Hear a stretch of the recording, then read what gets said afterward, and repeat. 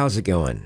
I'm mostly back to normal now, but before I get into the meat and potatoes of this video, I do want to go just a little bit further into some of what I was talking about in the previous video. Yes, Republicans and Democrats are definitely not the same thing, but they're both corrupt. As I said, neither of them truly care about the people. The things they agree on are often not in our best interests. You know, as George Carlin says, and I'm probably misquoting him here, it's a big club and you're not in it, right? But that doesn't mean they're the same thing. I don't like a lot of Republican positions, such as the way they want to handle the economy, their view of healthcare, their approach to taxes, how they seem to have no problem with corporate welfare, but are against any other kind of welfare of any kind. I don't like how they want it to be harder for people who don't want to raise a traditional family, you know, or doesn't strive to raise a traditional family. As if raising a traditional family is the only way someone can be happy. People like Matt Walsh shove that kind of mindset a lot. It's just like, no, there's many ways people can be happy. And if this works for you, great. But don't act like that's the only way anyone can be happy. But right now, out of the two parties, the Republicans seem to be more anti-war than the Democrats.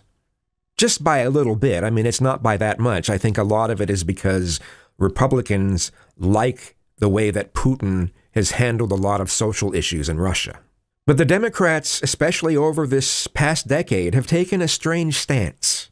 Maybe they've done this the whole time and I just haven't noticed, but I think it's just gotten so much worse over the past decade.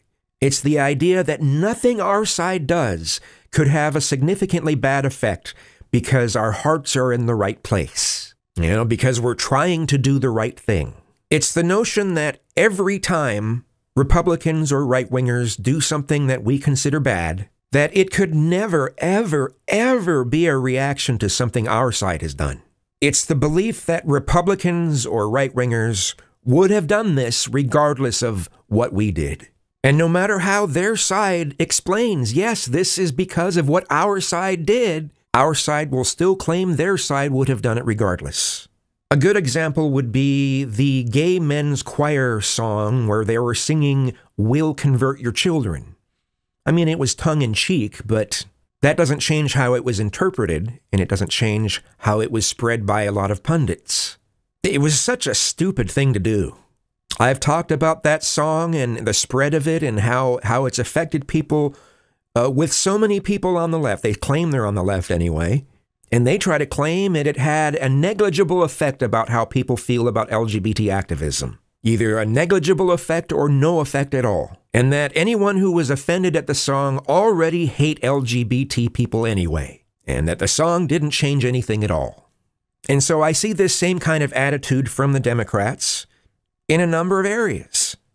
What scares me the most right now is I just see this same sort of attitude from a number of Democrats when it comes to the notion of if Russia decides to start a nuclear war with the United States. I think we're on that path already. I have a feeling that we'll have troops on the ground in Ukraine within a year. I hope I'm wrong, obviously, but right now I think trying to avoid a war with Russia or China should be on the top priority.